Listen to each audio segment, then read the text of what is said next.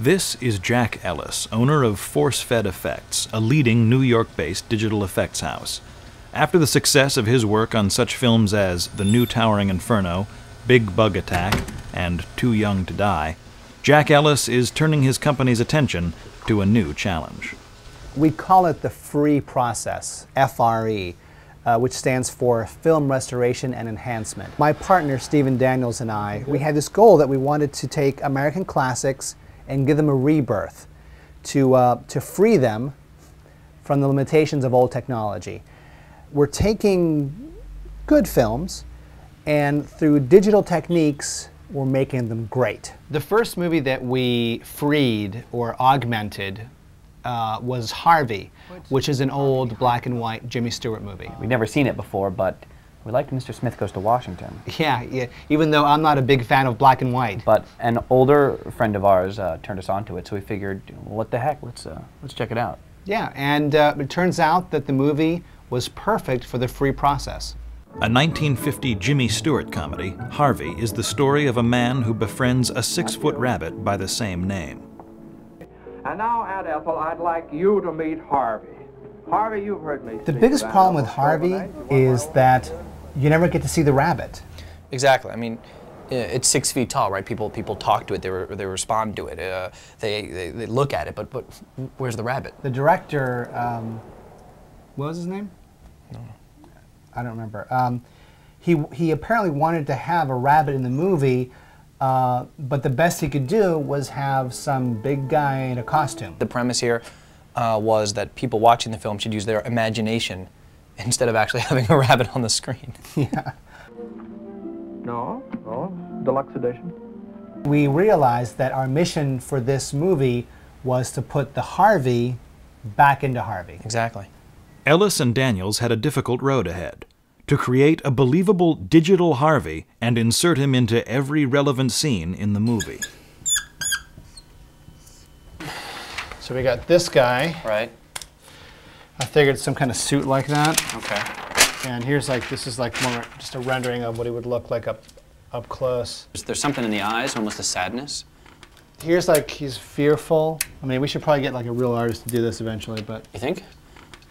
Pick, which one of these? There's an energy. There's a real energy right here. I want to try to capture that. Okay, well that's what you're going to do. I mean, we only have about 6 weeks to do this, so you, 8? I forget. Action! Well, Harvey, what do you say we go down to Charlie's and get some drinks? Oh, Elwood, stop this nonsense. You're ruining our lives with this Harvey character. To further the illusion of a realistic Harvey, Ellis and Daniels hired actors to recreate scenes from the movie. My name is Chad Stelfreeze, and I'm a motion artist. I've done a lot of Jimmy Stewart stuff. Yes, I have. I got the one-man show, Zuzu's Pedals. When they pitched the project to me at the audition, I was just overwhelmed. Rabbits and me are sort of destined to be together. Of course, I was in Watership. I was also at Disney. I played Brer Rabbit for a while. We are taking something that's very old and we're making it into modern magic to the advantage of modern audiences. They can see what a real rabbit would be like. Once Steven Daniels had finalized a paper design for Harvey, he had to forge the digital equivalent. I utilized this technology called inverse kinematics, which actually allowed me to create these digital bones directly inside of Harvey, allowing him to move with unprecedented fluidity of motion. We learned something from the mock-ups that we did, which is that we don't know the way that Harvey should speak. Right. I mean, he's obviously talking all the time. He's saying something, but we don't know what he's saying. Is he speaking in English? Right. Ultimately, I think we've decided that since Elwood spent so much time translating for Harvey, that Harvey must speak some sort of foreign language. Right. Other than English. Is this K silent? How do you pronounce this? Yeah, I'm not sure. Try that. Actor Frank Grimes was chosen to bring Harvey's voice to life. All right. Well, I'll just begin, and then we can see how that sounds to you. Semarf, koseloro reprapasete.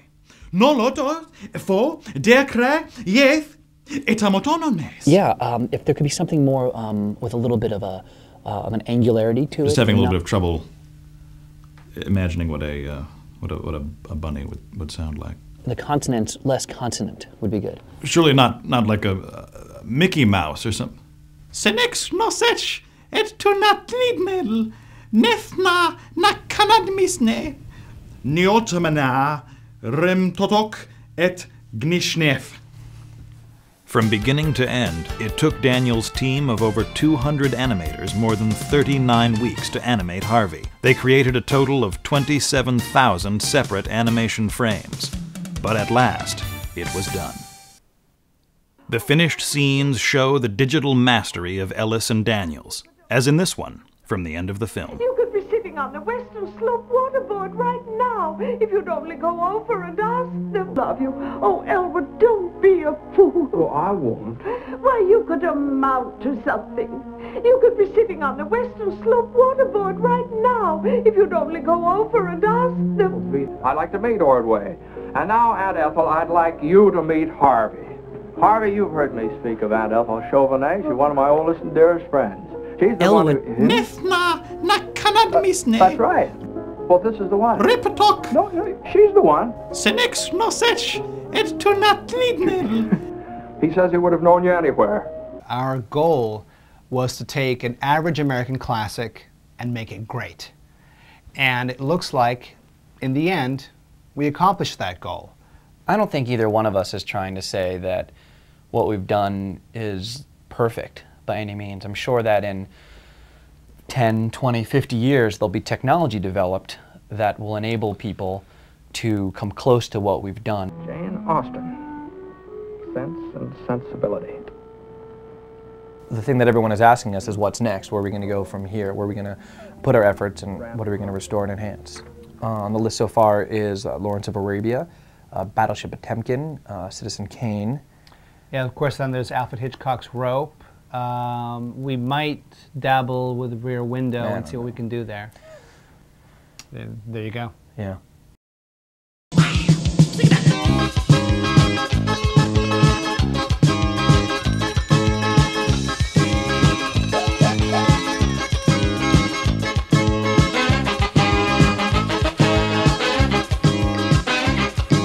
Some people have asked us why, if the movie is black and white, is Harvey's nose red?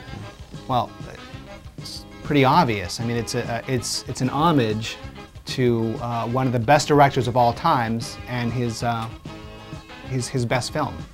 Steven Spielberg. Chandler's List. Because the girl, you know, with in the dress, the red dress. You remember, there was in the film. There's a girl that walks with the red dress, and then Harvey has the red nose. So it's red and red, right? Because the rest of Harvey's black and white, and Schindler's List is black and white. I can show you. We have it on tape. We have it on, yeah.